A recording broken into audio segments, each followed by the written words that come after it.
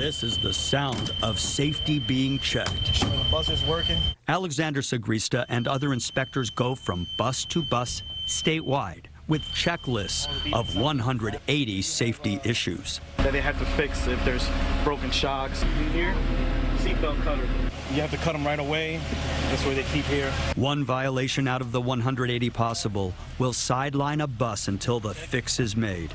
This is very personal to every one of us. Overturned school buses in New Jersey, on the Turnpike in Cherry Hill, June 29th, and then on the Turnpike near East Brunswick, August 11th. No one was killed in those.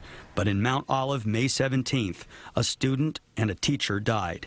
The 77-year-old bus driver is charged with vehicular homicide. Sue Fulton is the head of the state's Motor Vehicle Commission. Are we looking at this extra hard? We absolutely are. A new law means these three-point seatbelts with across-the-shoulder protection must be phased in.